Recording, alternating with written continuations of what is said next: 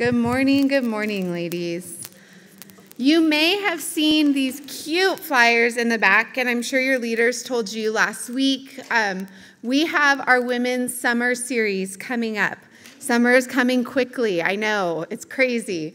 But June 14th and July 12th, we will be having an event here. It's Tuesday night, so that's a little weird for you ladies. I told the Tuesday night ladies, I'm like, y'all have one up. That's normal to you. But for Thursday morning ladies, it's a little different. But we wanted to get these out to you. We have Kate Merrick coming on June 14th. We have Sheila joining us on July 12th. And we're super excited about it. We're going to have fellowship in the courtyard. It's going to be kind of like mini conferences. So like conferences broken up into 2 days so you can bring a friend and you can just enjoy an evening together. We want to encourage you, start grabbing the flyers in the back. In the bookstore, we have some also. Start passing them out. Start inviting ladies. Pray for who the Lord would have you invite. The gospel message is going to go out. As you know, that's a passion of our church. And so we want the gospel to go out. We want to see this high desert changed by the gospel. And so I want to encourage you to be a part of that and to just start passing out flyers, inviting people. Be the ride, like, I'll take you. We'll all go. It'll be fun. Do that. Girls' Day, So it starts at 6:30 p.m. and it'll run until about 8:30, 9 o'clock, okay? So be looking for more information on that, but you can pick up some flyers in the back. And with that, let's go ahead and let's open with a word of prayer. Heavenly Father, Lord, I just thank you that we have made it here this morning. Lord, I thank you that your mercies are new every morning. I thank you that you are as faithful as the sunrise and the sunset. Lord, you are so good. Lord, we thank you for being in this place with us, Lord, that you desire to meet us here, that you desire to speak to each one of us. Lord, we thank you for that. We thank you for the joy that it is to study your word. We thank you that we are blessed and privileged to hold it in each one of our laps, Lord, whether it be in a digital way or if it's physical, but Lord, we have so much access to your word. And Lord, help us to never, ever take that for granted, Lord, but that we would cherish it, that we would be thankful for it. Lord, I pray that as we study Hosea, as we continue on this path, Lord, I pray that you would just continue to meet us where we're at. Lord, I thank you that you are able to speak to each one of us individually, and so I pray that you would do that today. Lord, I pray for any distractions that may be consuming our mind. Lord, any burdens that we carry in here. Lord, I thank you that you are so faithful to say, cast your cares upon me because I care for you. And so, Lord, I pray that we would lay them at your feet and that we would just leave them there, because you can deal with them and you can handle it, Lord. And there's so often times that we try and do it on our own, but Lord, we can't do it in our own power. And so, Lord, I pray that we would just rest in you. Lord, I pray that you would just go before our time now, that you would just speak, that you would just minister. And we ask these things now in Jesus' name. Amen. I'm going to share with you something about myself that you may judge me afterwards, and that's okay. I am a control freak, and so when we go anywhere, if it's not my husband driving and it's not my dad driving, I have to drive. It's like, no, I'm going to drive. I don't know if it is that control thing or if I actually just like driving that much. I'm not sure, but I feel the need to be behind the wheel. I'm always like, no, it's fine. I'll drive. I'll take my car. It's fine. We'll load it full of people. So we were going down to a pastor's wives. It was like a brunch. Is that what it is? Like a luncheon. That's what they call it. A luncheon. Very fancy, luncheon. And so we had gone down. It was in San Juan Capistrano. So we went down the night before to spend the night, all the pastors' wives. And we were driving to get dessert that night. And so we're in San Juan. There's not a ton of places to stay. So we were closer to the ocean. But like where restaurants are still open was further inland, right? And so I'm like, I'll drive, get in my car, we're going to get food. So we got in the car and we are driving, and I have my GPS, my navigation on my phone, right? Because I don't know where I'm at. I don't really know the area. It's on my phone. And so I'm sitting there and I'm kind of watching my phone, but I'm also trying to half listen to the conversation that's going on in the car. So I'm not fully paying attention, and I miss my little split, like where I was supposed to go that way, I went that way. And I was like, oh man, I missed the split. That's such a, okay, how did I miss that? I don't know what happened. And we're going back and forth. My mom goes, don't you feel the ocean? I said, it's dark. I said, no, Mom, I don't feel the ocean. And she goes, you don't? And I'm like, what do you mean? And she's like, well, the ocean she actually gave directions, and I can't even see the ocean. What is it? West. She goes, the ocean is west, and then you're going, what? I think I was going south or something. I don't even know. See, I don't know. And my mom was like, you can't feel the ocean? And I'm like, no, Moana, I can't feel the ocean. I was like, what do you mean? And so I'm sitting here, and we laugh. I mean, this was years ago. We still laugh about it. But I lived in the history of MapQuest. You guys remember MapQuest, where you had to pull up and print out the directions? That was the history. And GPS, where it's on your phone or it's on your little device. I think my dad had the Magellan. You always had something to tell you where you needed to go, right? My mom lived in the history of actual maps. And I was going to say, y'all remember the actual maps. And clearly, she lived in the history of never eat shredded wheat, right? She knew her north, east, south, and west. Our history dictated our present, but it also dictated and guided our future. History is important. We forget or neglect history, and we are not taking care of our present nor our future. When we look at U.S. history, we can not only see how far we have come as a nation, but we can see our setbacks, we can see our failures, and we can strive to prevent them in the future. When we take a look at world history, we can see a much broader perspective. We can see the rise and the fall of civilizations. We can see corrupt leaders and what that impact had on a nation. We can see those who stood for what was right and how that changed the course. We can even see the history of the Bible and Christians' impact on the world, can we not? But what about your history? What do you see when you look back at your past, your victories, your failures, and your shortcomings? Think about it. How has your childhood shaped you? When did you accept Christ? When did you really surrender to Christ? Because those can be two very different seasons, right? When did you fail, but he showed himself faithful? And what does that all mean for you today, in your present, and in your future? You see, ladies, I think we so often want to forget our history. Well, at least we want to forget the bad. We want to push it aside, and we want to pretend like it never happened. I don't love to remember my failures or my moments of sin. Don't misunderstand. I'm not saying we should dwell or live in our past. That's very, very different. We know that in Christ, all things are a new creation, right? But what I am suggesting is that we don't forget where we came from.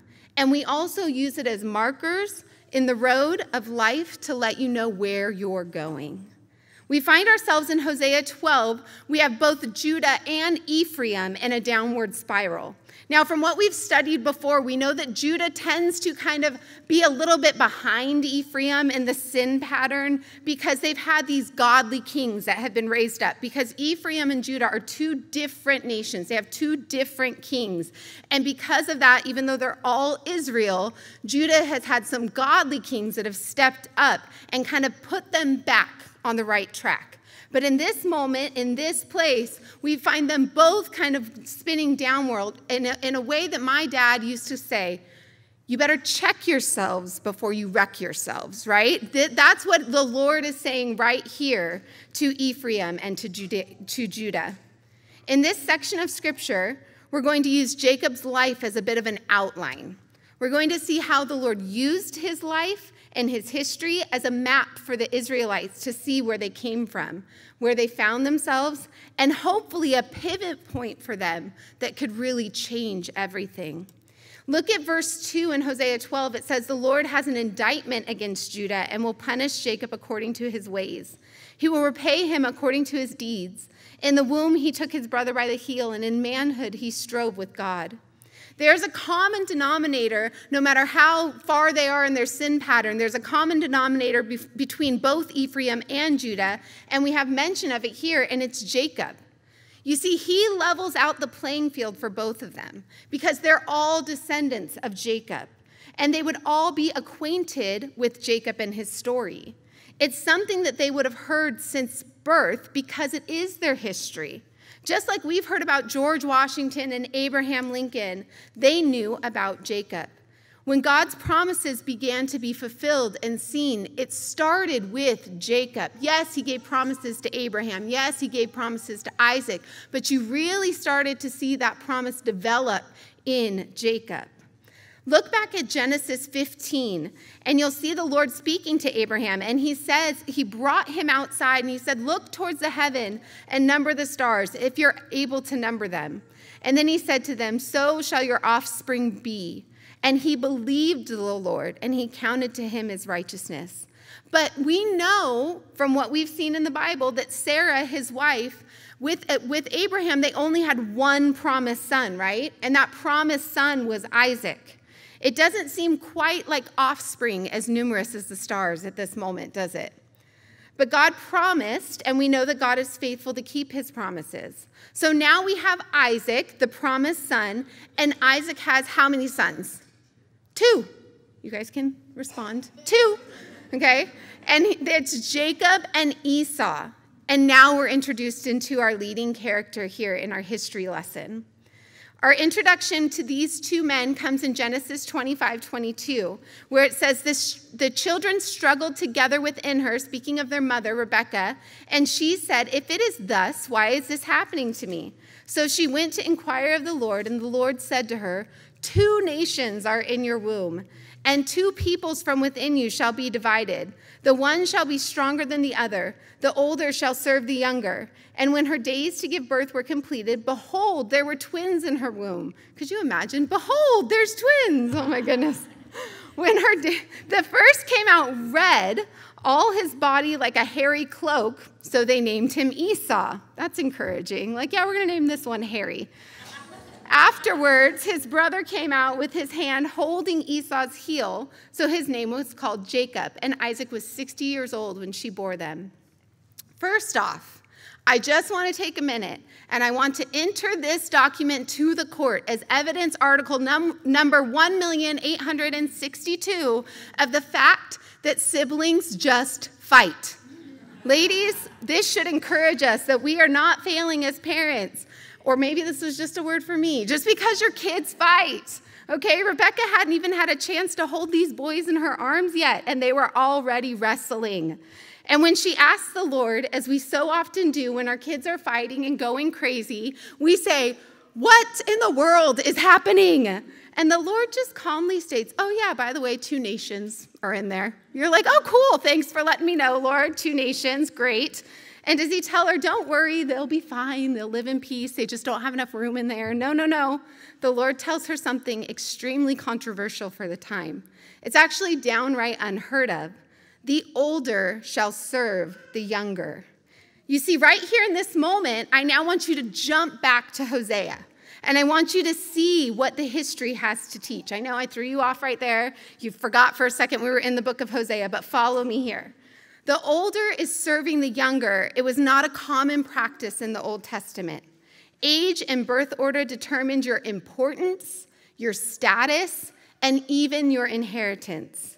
But the Lord here, before Jacob even goes about any of his deceiving or manipulating, because we know that's in his history, right? And we'll get there. But God declares that Jacob will be served by Esau. The blessing is with him. Now look at Israel, or Judah and Ephraim as stated here. How did they start out? Do you remember the land that they're in? It was the land that was given to them as an inheritance by the Lord through the promise God made to his people. Was it anything that they deserved? Absolutely not. They ended up with some setbacks because they had really bad attitudes along the way, right? But God was faithful to himself, and he delivered on his promises. But what did Jacob do, and what was Israel currently doing? They were taking matters into their own hands. Look at Jacob first. He comes out and he's grabbing at his brother's heel, right? We have that reference in Genesis, and then Hosea makes a mention of it again. And I feel like there must have been something distinct about the way that he was grabbing it, because they gave him the name Jacob, which means heel catcher or supplanter. And I don't know if you guys know what that means. I didn't know what that means. It means to overthrow by tripping up. And so we know that they're being very literal here, right? Because we talked about Esau, he's hairy, so they named him the hairy one, basically. That's what Esau means. And then they go, okay, very literal here. Jacob, the dude's grabbing at his brother's heel, and it wasn't just like, oh, look, that's so cute. They want to hold each other. It was like, no, this was intense. This is like enough where they're saying, this dude is a heel catcher. That was not a nice thing to say about someone. We also know that from Genesis that Jacob took advantage of his brother's hunger, right? And he convinced Esau to give up his birthright for a bowl of lentil soup. Now, ladies, I don't even care if you are vegan and you love lentil soup. I promise you that if you had an inheritance or birthright, you are not going like, yep, you know what? I'm going to give that all up for this bowl of lentil soup. Like, Jacob must have been a really good cook. That's all I'm saying. And then with the assistance of his mother, we find Jacob also deceiving his blind and dying father and saying he's his brother Esau and receiving the blessing. So the birthright was very different than the blessing. And Jacob took both of them by deceit and by taking advantage of Esau. Jacob took everything from him. Hosea is reminding Israel of all these things, and Hosea is saying, look at the past. Look at your history. You are doing the exact same thing. How? Let's go back to Hosea 11:12, and what does it say? It says, Ephraim has surrounded me with lies, and the house of Israel, that's both of them together, the united thing of Israel, right? This is Ephraim and Judah. The house of Israel with deceit. Now, again, we have this brief glimpse of a possible redemptive moment for Judah, but Judah still walks with God and is faithful in the Holy One. But remember, we went in verse 2 of chapter 12, and almost immediately after, what is it? God has a problem with Judah. So we know that this moment of repentance, or this moment of right living, did not last long. Ephraim feeds on the wind and pursues the east wind all day long.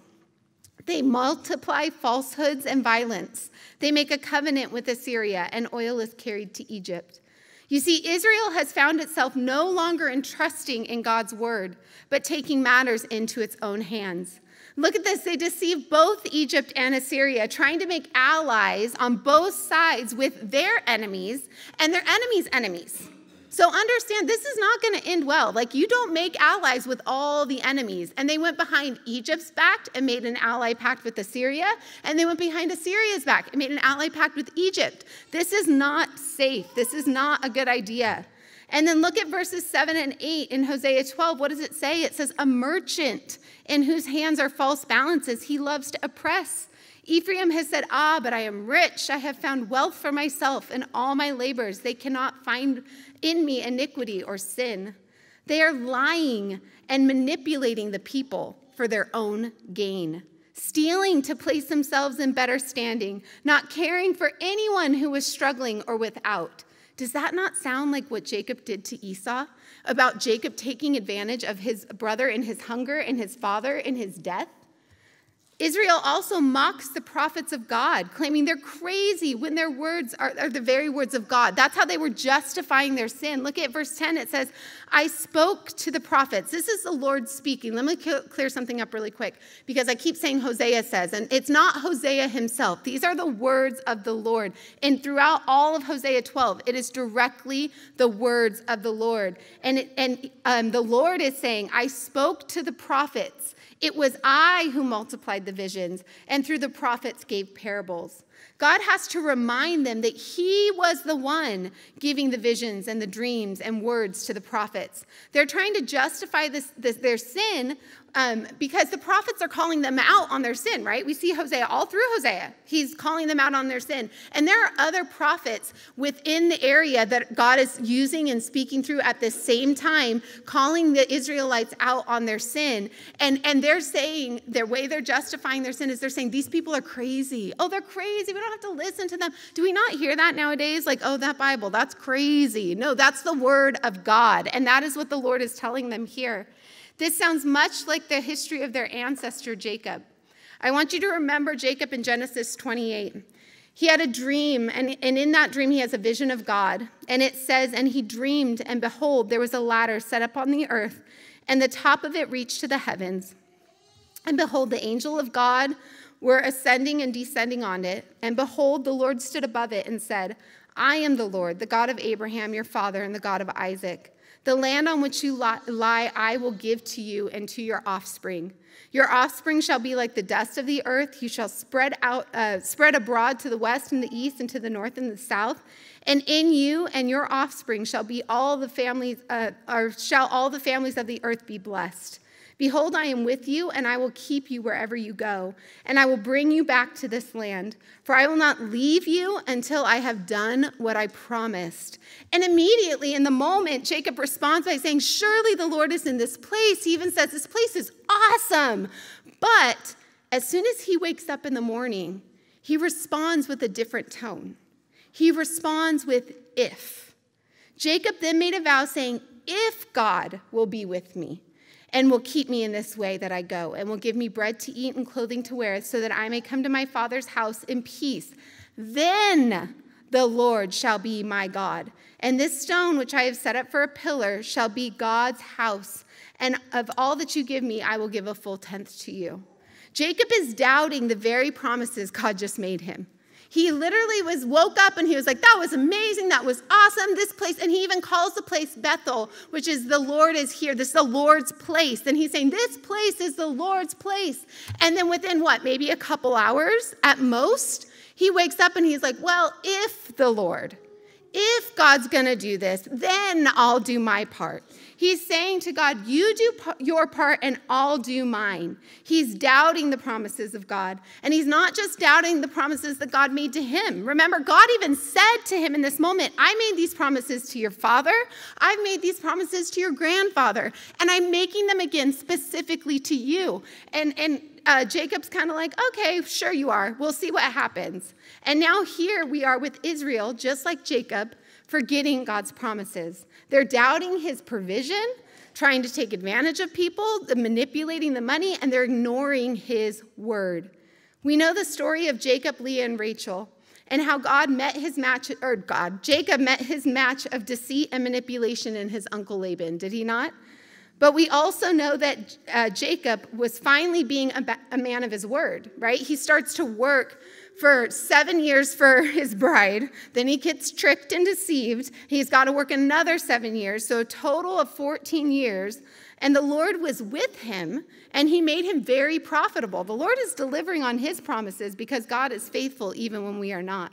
Because even though Jacob wasn't the most faithful to God, he still was there with him. He still was meeting him where he's at. It is who he is. Our God is a faithful God. He cannot withhold his faithfulness even from himself. It doesn't matter how faithful we are. He is faithful. And in Genesis 31:3, God reminds Jacob yet again that he is with him. He says, then the Lord says to Jacob, return to the land of your fathers, to your kindred. And again he says, I will be with you. After a whole lot of drama between him and his father-in-law, Jacob finally sets out to return to his homeland. But remember what he had done. His father and mother are believed to be gone at this point. And he had lied and manipulated and stole and cheated his brother, and then he ran. And now, as he kind of travels home, that reality of like, oh, I have to face the music because he messed up, right? He messed up big time, and he becomes fearful. So what does Jacob do? Does he turn to the Lord and he repent and accept his consequences for his actions and seek forgiveness? Well, maybe kind of not really. because Jacob begins to send all sorts of things to his brother to try and change the situation, right? He goes through and he says, maybe a bribe, kind of saying, oh, look what I'm willing to give you. I have all this stuff. Let me give it to you. Don't hurt me. But look, I have things for you. How fun. Yay. And he sends that stuff to his brother, right? And through his deeds and his actions, he tries to make amends. Then he sends his servants and his family. It's kind of like he's trying to redeem himself. Like, look, I have people who love me. Don't kill me. That kind of thing. But Jacob has yet to surrender and trust God's promises. God said what? I will be with you. And Jacob's like, yeah, I don't know about that, Lord. I'm going to go ahead and I'm going to try and do this in my own power. Still, Jacob's efforts are all worthless without a heart change. Here we find Israel doing the same thing. They're adding Yahweh to their mix. Remember, we've heard that over and over again. They're taking the God of their father, of Isaac and Abraham and Jacob, and they're taking this God that they know, their covenant God, and they're throwing it in the mix with the idols. And they're saying, yeah, I'll cover that base too, right? Kind of like Jacob sending all the gifts over. Like, I'll just try everything. I'll throw everything at it. That's what they're doing. And I know that we've said, and even it's clear in the scripture, that this is like leaving your spouse for another, kind of like that prostitution that we saw with Hosea and his wife Gomer. But this is not, I think it is that, but there's also another aspect to it that I think is kind of like grouping your spouse in with multiple people as you're dating. Like you're dating all these people and your spouse, and you're like, hey, let's all hang out. This is a good time. I'll buy you all dinner. I'll buy you all, let's all go out to dinner. That's like crazy. That's like blasphemous. That's what they're doing. They're literally blaspheming the name of God by taking him and putting him in the same category with these stones and these idols and these rocks. In Hosea 12:11, it says, if there is iniquity in Gilead, they shall surely come to nothing in Gilgal. The sacrifice of the bulls, their altars are also like stone heaps on the furrows of the field. You see, Gilgal and Gilead, these are the epicenters of social and religious practices, and they are full of corruption. Their places of worship are worthless piles of rock. The altars they were sacrificing on were like a stone heap in the middle of a plowing field. It's only getting in the way. You can't plow through a field with a stone heap, right? You can't plant. You can't glean when you've got these stone heaps in the way. And that's what he's saying. He's saying it's worthless. Move your stones out of the way. They're not doing anything. Just like the pillar Jacob sets up for the Lord, and he anoints it with oil. And then he says, if. It's all worthless because it's not about the altar, but about the heart behind the sacrifice. Now here is our pivot point in Jacob's life. The same night he arose, and he took his 2 wives and his 2 female servants and his 11 children and crossed the ford of the Jabbok. He took them and sent them across the stream and everything else that he had. And Jacob was left alone. And a man wrestled with him until the breaking of day. When the man saw that he did not prevail against Jacob, he touched his hip socket, and Jacob's hip was put out of joint as he wrestled with him. And then he said, let me go, for the day has broken. But Jacob said, I will not let you go unless you bless me. And he said to him, what is your name? And he said, Jacob. And then he said, your name shall no longer be called Jacob, but Israel, for you have striven with God and men and have prevailed. And then Jacob asked him, please tell me your name. But he said, why do you ask my name? And there he blessed him. You see, Jacob was all alone. And once again, we find the Lord revealing himself to Jacob. As Jacob wrestled with the angel of the Lord, at first Jacob prevailed, but the angel touched his hip so that it was damaged in some way. Now Jacob, at the true point of surrender, cried out for a blessing, and he was blessed. He was now changed. As a symbol of that surrender and a resulting blessing, the messenger changed his name. Before it had been heel grasper, cheat, supplanter, but now it became Israel, which meant one who had struggled with God and been overcome. Jacob had to risk losing it all to receive what God had for him. Remember, he had taken all of his wealth and everything that he had accumulated through his cheating and lying and deceiving, and he had sent it all across to Esau, not knowing what would become of it.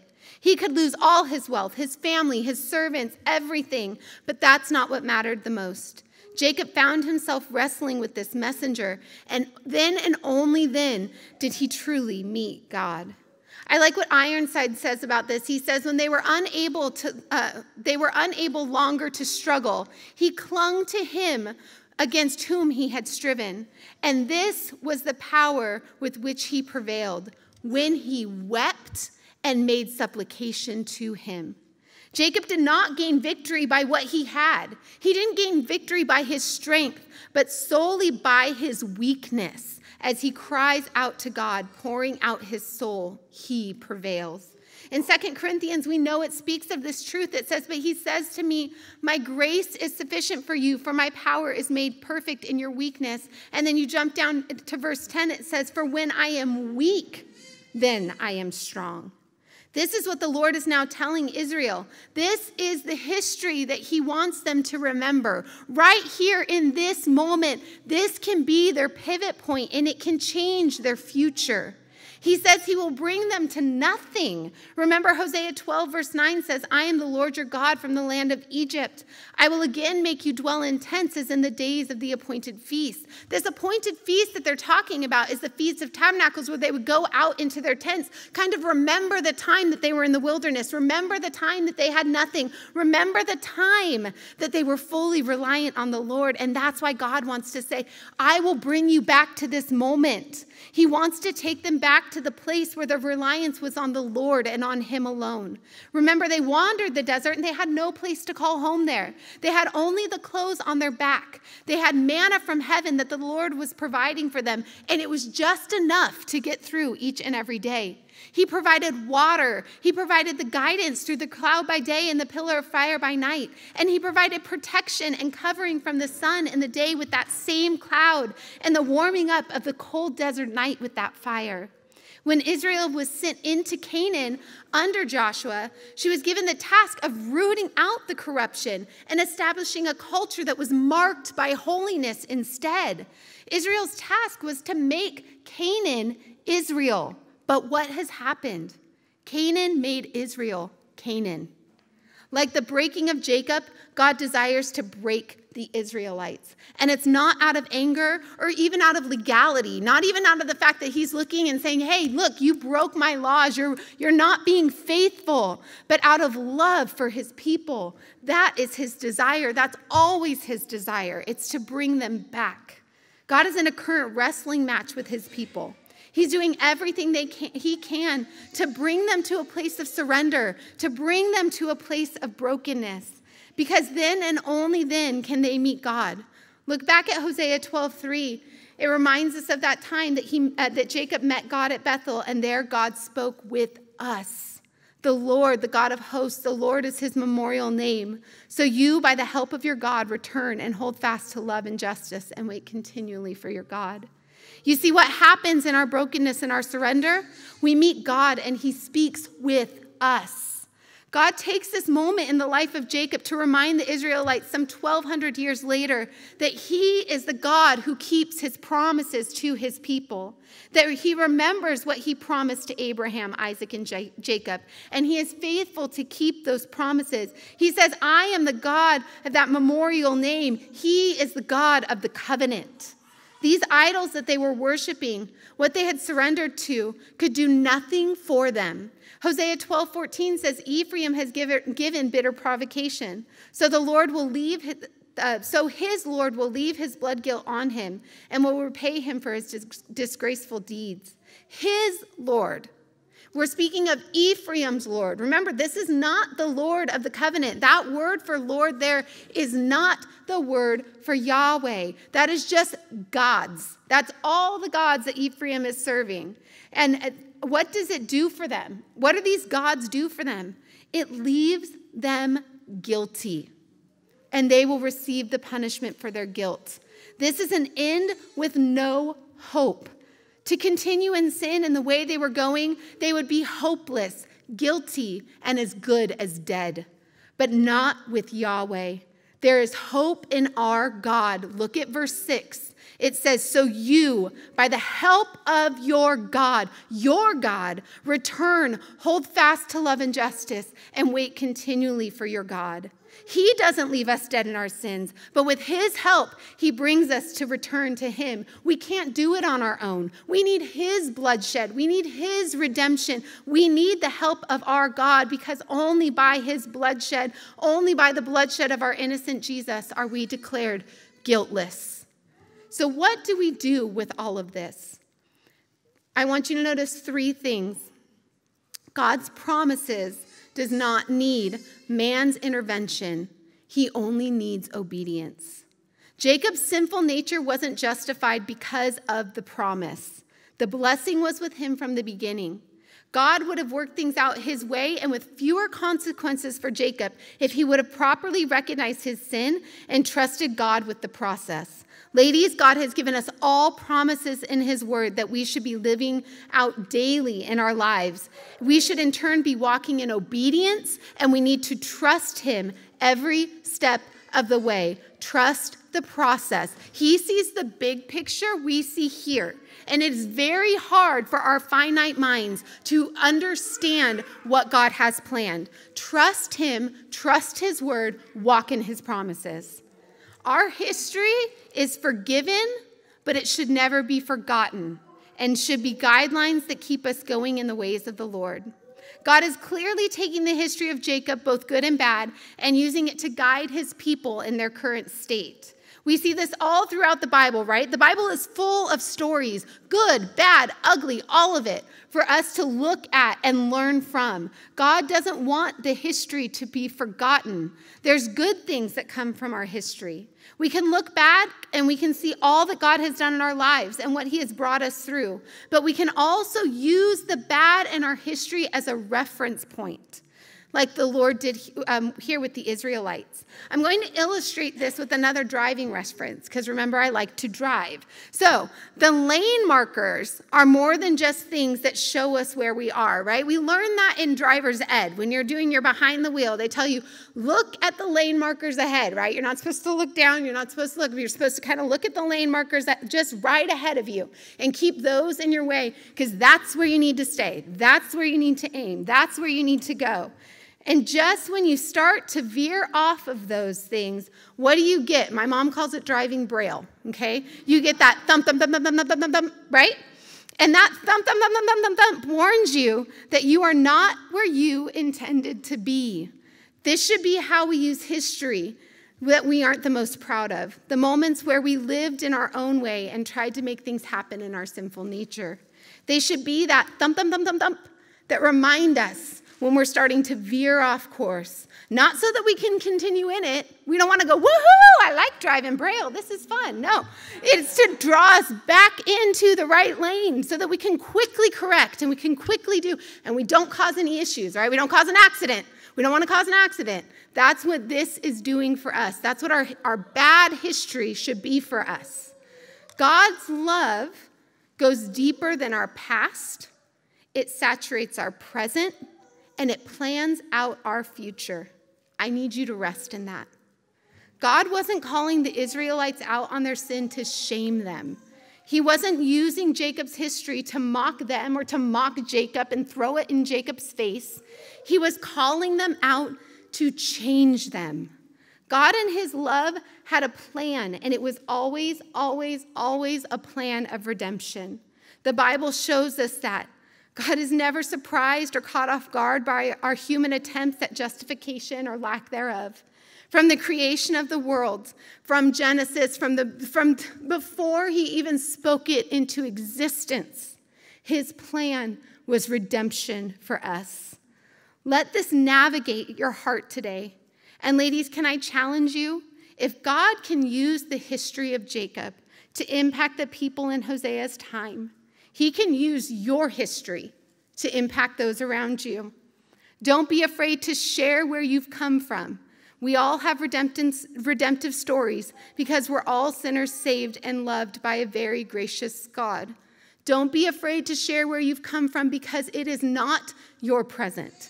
Where you have come from is not who you are today because you have been saved and redeemed. And it's for sure not where you're going. So don't be afraid to share that history because Jesus took all of your shame, all of that sin was nailed to the cross. And he took it for you. And so you know what? Let it go and let it be your testimony. Let it declare his goodness. Let it declare his faithfulness. And let it declare what a loving and awesome and faithful God you serve. Amen? Let's pray. Heavenly Father, Lord, we thank you that you're a God who can use our history. What a blessing that is. Lord, you can make beauty from ashes. And so, Lord, we thank you for that. And we pray that we would just trust you, that we would walk in obedience with you, that we would trust the process that you're taking us through. Lord, sometimes it's painful. Sometimes it's hard. Sometimes it doesn't make sense. But God, you are faithful. Let us trust your faithfulness. Let us trust your promises. Let us not get in the way. Lord, I pray that we would just surrender to you. Lord, I ask that you would just be with this group time. Lord, let us continue to grow and just grow in you. Let us walk away better believers, better followers of Jesus. We ask these things now in Jesus' name. Amen.